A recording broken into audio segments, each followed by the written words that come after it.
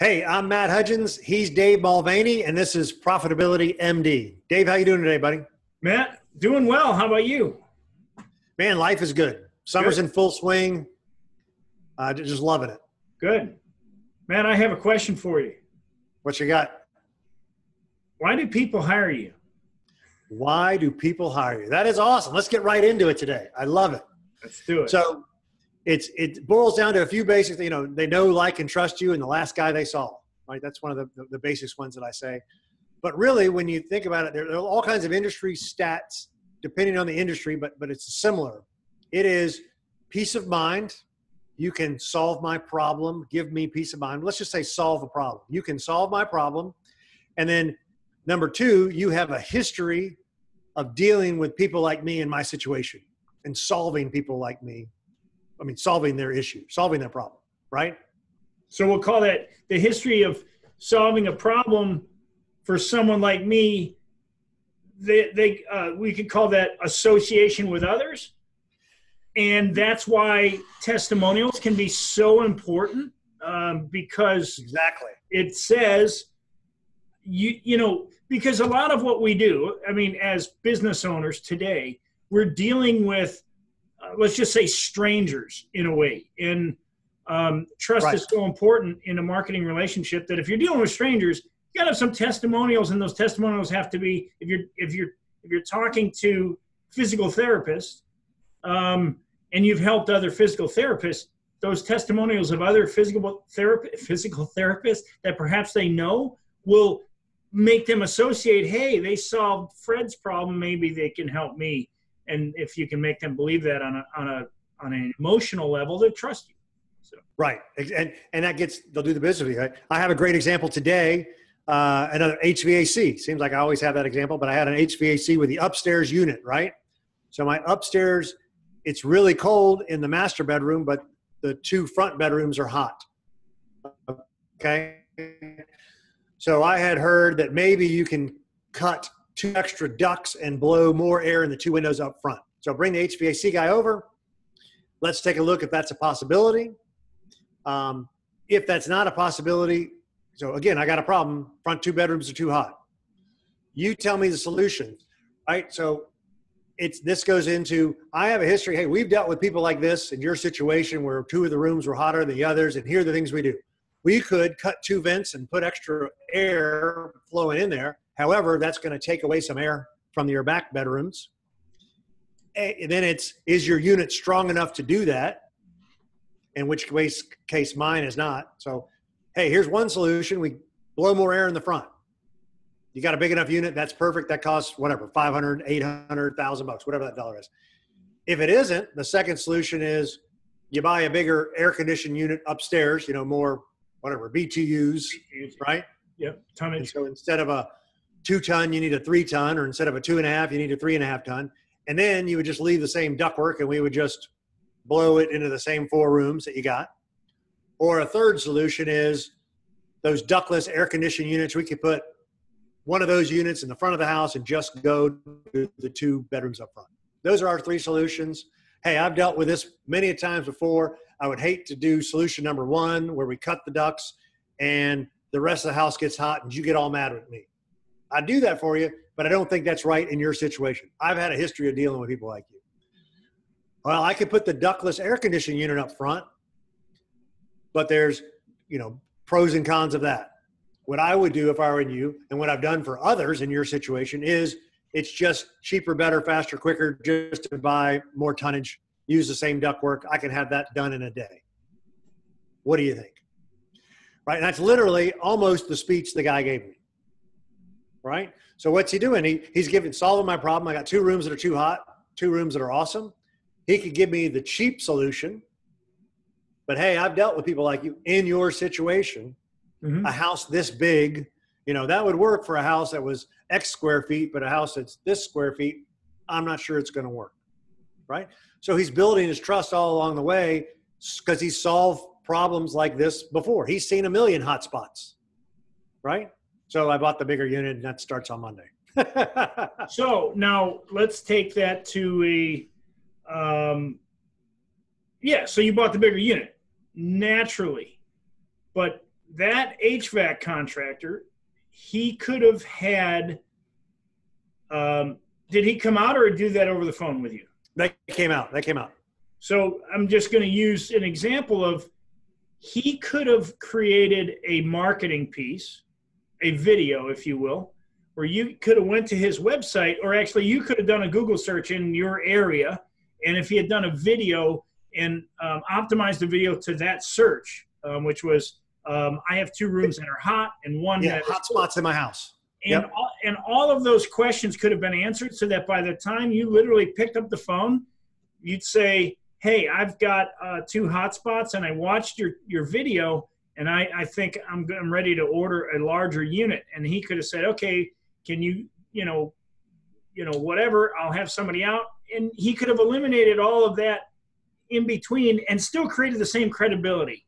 Right. And it's funny you said, we mentioned this in a past episode, which could have been, his marketing message could have been, I fix hotspots in houses, right? Or I fix hotspots in bigger houses. I fix hotspots in Buckhead. I fix hotspots in Atlanta. But that could have been his marketing message, would have talked right to me. You're exactly right. Then he could have had the video, right? Because you're exactly right. It basically boils down to how many square feet you have and then how many tonnage is up there, which I could have clawed up in the attic myself, looked at the tonnage. I could have calculated roughly the square feet of my upstairs, the 4 bedrooms or whatever, and the bathrooms. And I could have come to the same conclusion myself. Well, basically for X thousand square feet, the math equation says I need 3.5 tons. I only have 2. All right. So now you're getting to. I could have sold myself by watching his video. We've covered so much, and I want to slow you down for a minute because there's so much that in what just happened. So you took an HVAC contractor who they do compressors, they do air handlers and filters and all the different things they do. They specialize in, and they got the big long list, right? But instead, so as you're talking, I'm picturing a billboard. I'm sitting on I-85 and I see a billboard that says, got hot spots in your Buckhead house? We fix hot spots. And so target market, 100% target. He doesn't have to tell all the other things. He or she doesn't have to tell all the other things they do. Now that's exactly right. Complete niche marketing. Yep. And that's high margin, because if they're putting in a new outdoor unit, that's big margin. There's probably $500 labor and probably $1,200 to $1,800 of profit on the unit, depending on the size of the unit. It's not that much. Sure. No, I understand. Unit. But the point is, total niche marketing. You can complete the message in under 10 words. So that's the type of stuff that dream billboards are made of. When you can complete a message to your target market in 10 words or less, you have hit a bonus jackpot. And if you're an HVAC and you're watching this video, this is the best free advice you're ever going to get. That billboard could be a Facebook ad, right? Same thing. Click here to fix your hotspots. 3 ways to fix your hotspots. Then you go through the example that we just talked about. Cut new vents, separate unit, ductless unit, HVA, bigger unit. Boom, boom, boom. Here's how you calculate it. Let us know if you'd like some. Right? Doesn't even have to be a big sales pitch. Calculating it, I will tell you that in the past 15 years, HVAC manufacturers, air conditioning equipment manufacturers have removed all the labels that tell you how many tons of air there is actually in. They don't want you to know, because they don't. Right. I don't know why. It's just it's a secret, That's another video you can make. Here's how to find out. Yeah, exactly. Depending on your brand, it's the certain letter and the serial number. Just like the 10th number in your VIN on your vehicle, the 10th number tells you what year it is. It used to be that way. It might be the 10th and 11th number now because we've moved on. But the 10th number in your VIN on your vehicle tells you the year that the vehicle is. So, but that's a secret, right? So here we are. We've taken a HVAC contractor, niche market, and marketing message. Why do people hire you? It boils down to, ultimately, your marketing message has to make them they want to know you, they want to like you, they want to trust you. It boils down to they know, like, and trust you. That's important. But how do you get them to know, like, and trust you? You've got to make them believe that you are an expert and that you can solve their problem. And when you do that effectively and you reach them on an emotional level, this is the key, is if you can reach them on an emotional level in some way, shape, or form. I don't know how emotional HVAC is. It might get more emotional if you can talk about, your let's say your master bedroom's hot, the opposite of yours. Right. The wife's always on your butt, because you're not getting this taken care of. Like it's your fault. Like but you can reach. Well, one of the things that you said reminded me is, and I forget where we heard this, is if you can articulate your prospect's problem better than they can, it's as if you read my mind. It's as if you read my mind. Hopkins, one of the earliest copywriters, he actually talks about that very thing is reach into your client and explain their problem as if you're them. And if you do that well enough, they'll think you are them. They'll think, how did you know that about me? Right. And, that's good marketing when you can get there. Too many people don't think about this. They write up a brochure and it's all based upon specifications. Let's face it, Matt, if he gave you the specifications on the what was it called, the window unit, or what? Not window unit, but the ductless unit. If he gave you specifications on the ductless unit, he gave you specifications on the unit you have now, and specifications on the new unit they're going to put in, and said, well, why don't you make a decision? You'd be like, dude, what? I don't know what all this means. This is exactly what we're talking about, right? So that's the exact conversation I had today with a coaching client that's in the financial services business. And that's exactly, they asked the prospect, they've had a meeting, they've asked for some extra special reports. And I said, well, why do you think they asked for those special reports? You're going to give those special reports. They don't know what they mean. Asset allocation and risk factors and yada, yada, yada. They don't know what that means. Why are they asking you for that information? They're asking for that information because they're uncertain. They want to feel comfort and clarity. They think they're supposed to ask for those. So pre-frame it, whatever, Caldini, the persuasion. Yep. She's going, it's one of my clients, she's going to the meeting tonight. I said, you go in there and you say, you've done a great job doing X, Y, Z. You're living on your means. You've accumulated wealth. You're complimenting them, right? And then you're saying, I'm going to show you your persuasion. I'm going to show you these reports. We're going to walk through them.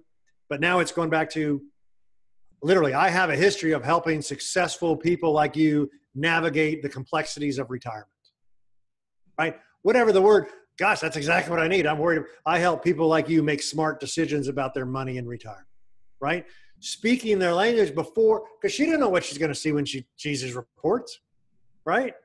So no. It's speaking, like you said, you show me those things and X tonnage and thing, I'm going to be like, I don't know what you're talking about. Yeah, right? I don't understand that. And but if you speak to their problem, and why do they hire you? They hire you because you gave them peace of mind. You solved their problem. Let's go back to, they solved the problem. The problem is they're worried about their retirement. They're worried about their hotspots in their house. And then you articulate it in a way. I have a history of dealing with people like you. I've dealt with houses with hotspots in your neighborhood. I've dealt with people, successful business owners, successful retirees like you in your situation. Boom. And you're going to, that's exactly, solve a problem. You've got a history dealing with me. No, like and trust you. You solve my problem. You're in.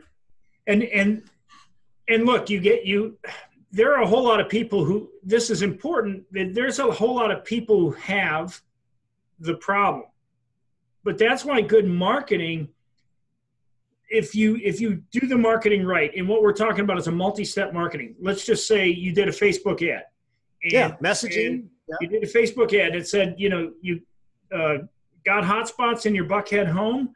We fix hotspots. Then they go and they go to your landing page, and let's say then you have a video that explains what you just went through before. Now, what that video is doing is it's explaining to them that they're going to have to buy a bigger unit. Okay. Now at that point, almost every homeowner on the planet knows that's going to come with a 4-figure price tag at least. Okay. We all know that if you own a home.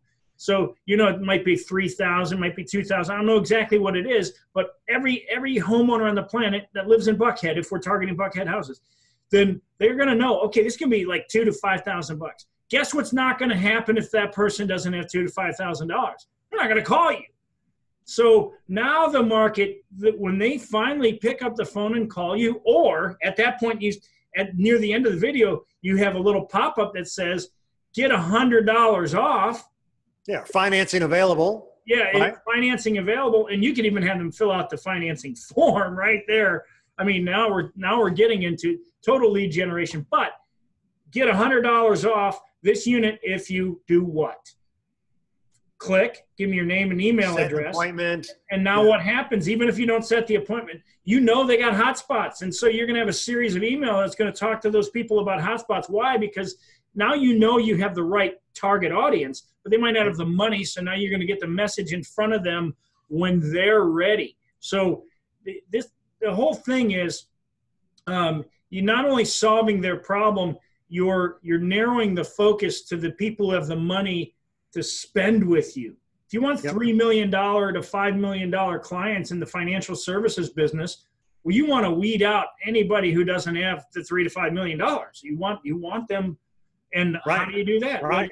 That's the hardest thing, is finding those audience, right? That's the hardest thing, is where are the people with the money, right? Where are the people with the hot spots? Where are the people?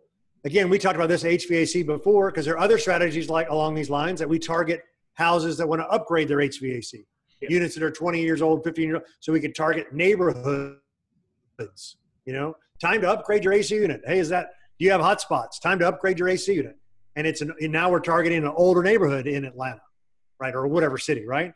That's again a different message for that neighborhood. It works, and I don't. But what I see most of the time is different people. They sell coupons. Yeah. Coupons are great if they're the thing that pushes them over the edge. Right. But you got to find out if they're right first. Okay. I mean, and that's what we're talking about, is getting that right. Qualifying your lead, right? Yeah. Qualifying your lead. Yeah. Pre-qualifying them to the point where then when they finally, if they pick up the phone and call you, they know they're going to be cutting a big check. That's what you want.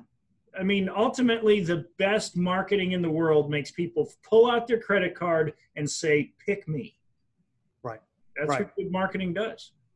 Right. And so why do people hire you? Because they trust you on an emotional level that you're going to solve their problem or make their life better. And when you get there, you'll have all the clients you'd ever want on the planet. And this is so funny because you can apply this. I just use the HVAC model as an example. You could apply this to landscaping, cutting your lawn, right? So same kind of thing. A lot of people in the neighborhood have lawn services. Okay. So, you could change hot spots to a different word. Got brown spots? There you go. I'm talking about your lawn. Yeah. You can make comedy out of that one. Right. Exactly right. Same thing. You could say, maybe that messaging could be because it's your, a teenager or a college, well, let's go to marketing messages, right? Two guys in a truck, right? Instead of hiring a big moving company, two guys in a truck. That's all I need. I'm just moving apartments. You've probably seen this one lately. There's a new company out, College Hunks, removing junk. Yes. I mean, they're probably not college guys. If you've ever seen movers, they're like, they might have started as two college guys, but they're not college guys anymore. Yeah, they got out of college and they're making a ton of money because they've got a really solid marketing message. Right. There's a guy here in Atlanta. He calls himself the overeducated painter. So apparently he was a college graduate, and he's a painter, and he's a really good painter, and he's really diligent and really thorough. And so a lot of the referral networks are who wouldn't want the overeducated painter? Yeah, because that's a great message in and of itself.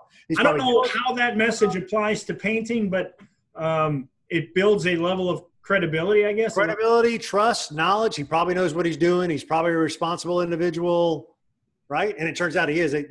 Literally, he does a great job and all that kind of. Yeah, if his marketing is geared to when you go there, it delivers an intellectual message on why paint is a certain way, why it lasts a certain amount of time. Tell me how, okay, if you're going to be the overeducated painter, tell me how you're going to solve my problem, which is I'm tired of having my house painted every 6 years or what have you. And you might explain why certain paints break down faster and why you should never buy from the major big supply house. I mean, I'm just like brainstorming. That's also his message, overeducated or diligent. Say that again, Matt. You broke up a little there. Oh, okay. Oh, I'm getting unstable again. Are we back? You're back. Yeah. Okay. I was saying his message is not the paint itself. It's the diligence of the job. I'm going to do a good job and not spill paint on your hardwood floors. There you go. That's what he means by overeducated is I'm not educating you on the paint itself. I'm just a very diligent and do a good quality work. And so if you ever had a bad paint job, I do a good paint job. That's the message his overeducation is on relaying is quality of service. I'm not some fly-by-night guy. I'm quality guy. I do quality work.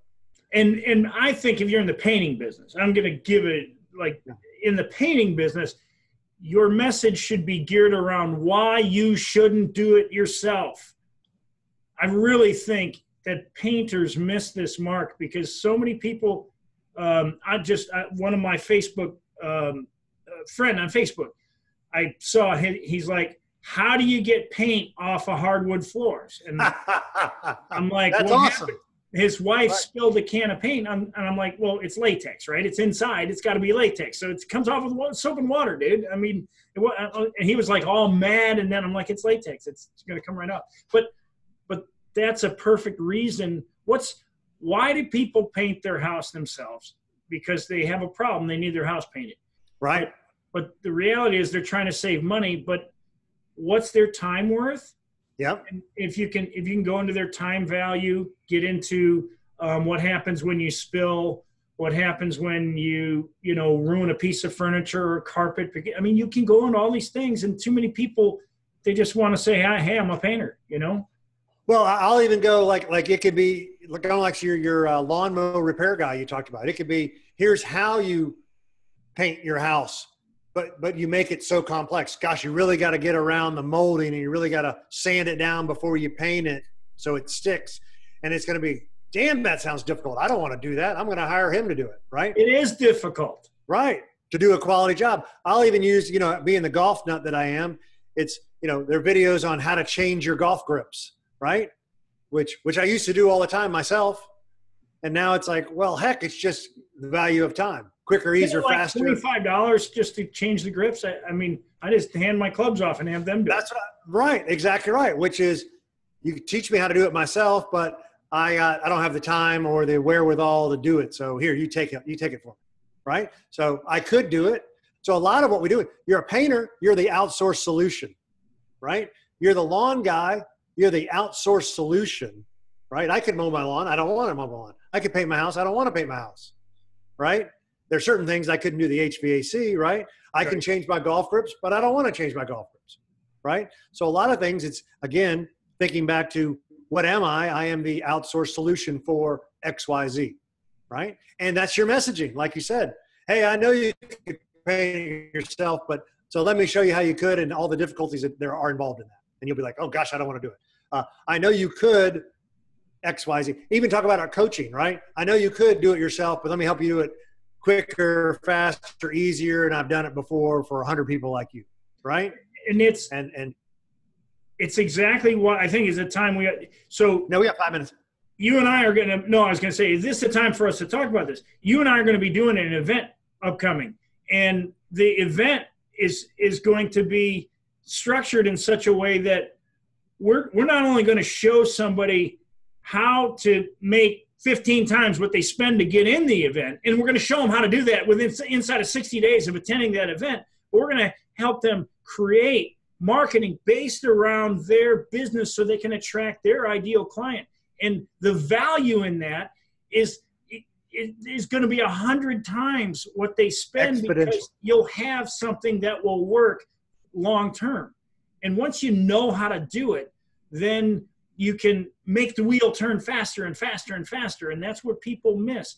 I think too many people miss the boat when it comes to coaches because they think they're trying to save money and do it themselves, but that costs so damn much money to learn on your own. Trial and error in business is stupid when there's people out there who will show you how you can make money quicker and make less mistakes short term.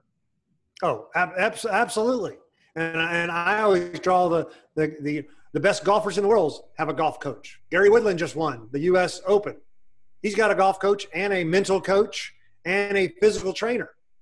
He might have some other coaches, right? One of my clients, this is in one of my LED company. One of my clients is a very wealthy accountant. He's an attorney with an accounting minor, and he's got a CPA license. But they own apartment complexes all over the country. That being said, his golf coach is Phil Mickelson's golf coach. Okay. Oh, sweet. Yeah. So, when you have money, you can hire whatever coach you want. But the point is, this guy's great at golf. I mean, he's trying to tweak his swing, and I'm like, dude, I'd like your worst swing. I'd take that. But that's the point is, when you want to be better at something, you hire a coach, somebody who's experienced at what you're trying to accomplish, and it'll make you better at whatever it is you're trying to do. We help people be more prosperous in their business. I mean, that's why we should call the show Profitability MD. MD for Matt and Dave. But you want to make more money in your business, why screw around? I mean, make more money, take time off, have more free time, enjoy life, pay less taxes, all the above, right? Yeah. So it's funny. And like I mentioned before, I'm doing my golf lessons again. And why do I do that? I'm a pretty good low single-digit handicapper. I just want a second set of eyes looking over my shoulders. I know what I should be doing. I kind of need help doing it. Or I know what I should be doing, but, sometimes I get off track, right? Well, it's funny you say that because in your head, when you're swinging the golf club, I know. And I'm thinking this, I'm doing exactly what you're, and a golf coach looks at you and you go, no, you're not doing exactly what I said. You're actually real versus real, right? And they show you and you're like, I didn't feel that. But once they show you, then you start feeling it brings out a muscle memory. Your brain is a muscle. At least I think it is. But it creates memories based upon what you learn. And when I like to talk about struggling businesses, people don't always think about, okay, there's a lot of times you're struggling is because you're doing old habits too often. And sometimes you need someone to say, hey, well, what are you doing? And you talk about activity inventory and you go down the list. We mentioned it before. Worked so well, I quit doing it. Yeah. Right. And so sometimes you need some help just with guidance. Hey, I know what I should be doing. I just need you to hold me accountable. Or I used to know what I needed to do, and now I just need you to remind me. Right? Precisely. A lot of it isn't rocket science. Some of it is. I mean, I bet people haven't thought of our whole thing. We just went through the messaging and the lead magnet and the whole. That's radical for a lot of people. Yes. That's marketing. That is advanced marketing. That's not marketing 101. That's marketing 505. I mean, that is, but it's so simple to both of us because we're like, that's just normal. But you're right. A lot of people don't look at it that way. They think I'm supposed to make a brochure, go hand out a bunch of brochures, which, by the way, can work. Direct mail works. All these things work if you have the right message and you get to people at the right time and get it in front of the right audience. Yeah, exactly right. Exactly right. Well, that was good. So we started this thing saying, why do people hire me? Why do people hire you? Basically, they hire you because you solve a problem for them and because you have a success of dealing with people like me or people with my problem. They trust that you're going to fix their problem. Yeah. Yeah. And knowing that in advance, us as the business owner, knowing that in advance, that's how we should present ourselves. I have a history. I'm going to give you peace of mind, Mr. Prospect, and I have a history of helping people like you be successful at whatever it is, fixing your hot spots, fixing your teeth, but that message, when you speak their language, when you can articulate their problem better than they can, instant credibility, instant trust, instant close the deal. Yeah. And one of the great ways to do that is when a client tells you their problem or asks you a question, you can say, of course, everybody says, well, that's a great question, but then tell a story of how you solve the problem for someone else. And what ends up happening is you answer all of those things we just talked about, creating that credibility, creating that trust by telling a story about someone else, creating that association, and you're showing the transformation in somebody else's life, and they're going to naturally say, I want that transformation for myself. That's me. I want that. Yeah. So that's pretty good. All right, man. Where can we find you, Mr. Mulvaney? Matt, you can find me at davidmulvaney.com and on LinkedIn, David Mulvaney, YouTube, David Mulvaney. So you can find me almost all over any social media at David Mulvaney. If I'm not at David Mulvaney, there's a T in the middle. Sometimes my middle name's Thomas. So like Twitter, I'm David T. Mulvaney. But where can we find you, Matt? Yeah, so I got my coaching websites, 10xprofitblueprint.com. I don't even know my website, 10xprofitblueprint.com. Don't we? I don't even know. And then, Matt Hudgens over at LinkedIn. So This is good, man. Always a pleasure. Always a pleasure, Matt. We'll talk soon. See you.